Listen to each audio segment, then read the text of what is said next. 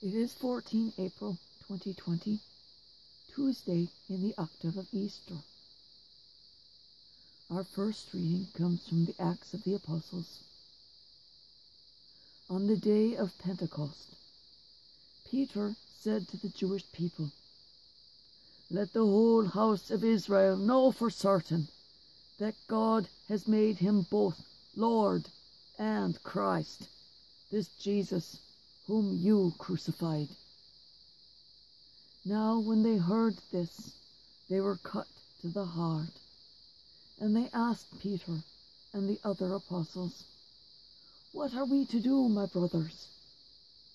Peter said to them, "Repent and be baptized, every one of you, in the name of Jesus Christ, for the forgiveness of your sins, and you will receive the gift of the Holy Spirit.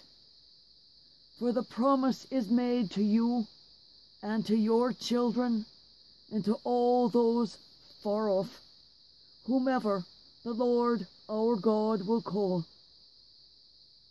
And he testified with many other arguments and was exhorting them, "Save yourselves from this corrupt generation."